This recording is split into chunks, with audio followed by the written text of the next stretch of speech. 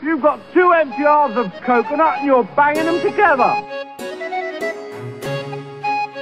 We have a knight who says, Knee! Hello and welcome to the Knights of Knee. I'm Jordan, and today we're going to take a look at some, actually one of my favorite units that I have for the orcs in 40k, and that's Nobz, the standard Nobz.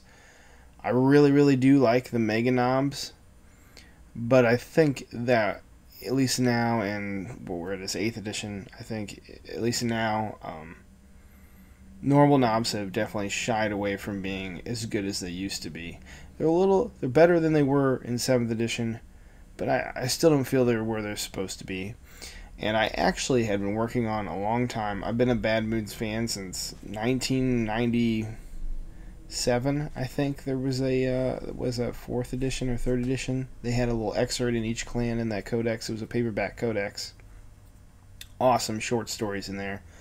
But Bad Moods just, I don't know, they really drew me in. I really liked them. This is one of the units I painted about 2 years ago, and I gotta say, looking at these compared to things that I've done more recently, I've definitely come a long way from this. You'll see a lot of monotones in here. The skin's not too bad on the orc Nobz, but there's just so much more that I could have done just with dry brushing or spending a little bit of time, especially on the rusting that I've been doing it recently. There's just so much more things I could have done to these to really help them excel.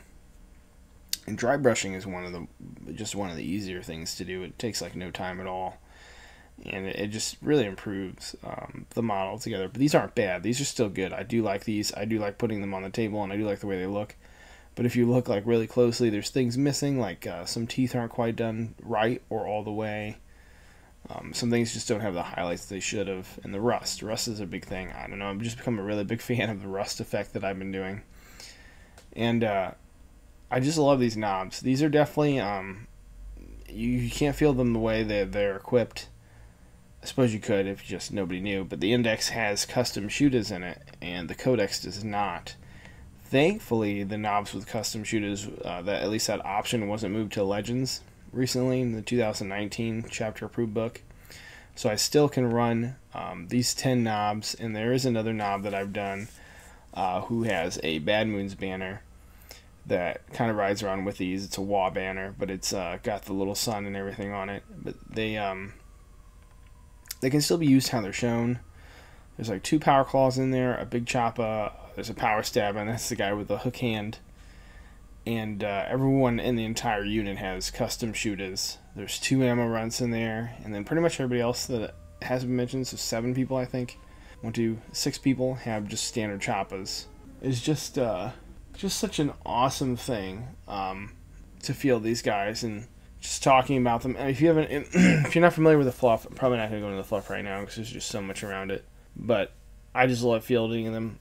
I wish that they had the option to take heavy armor again and improve their save by a little bit. And I wish that there was the option to have cyborg body be better. But that's kind of the trend with orcs, is you just don't have any saves like you used to be able to have unless you want Mega Nobz. But then you don't really have, there's not really a whole lot of ways to garner invulnerable saves in 40k for them anymore.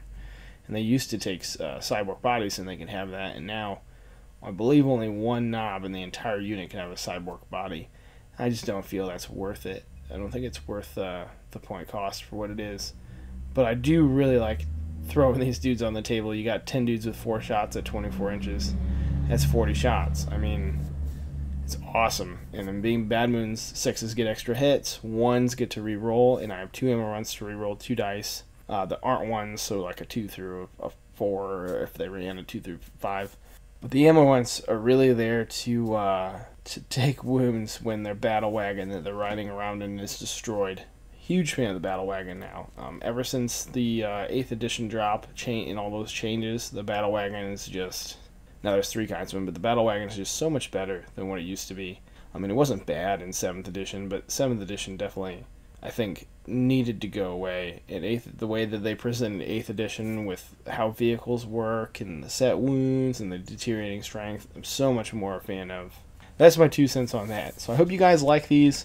Leave your comments in the description, and I'll see you around.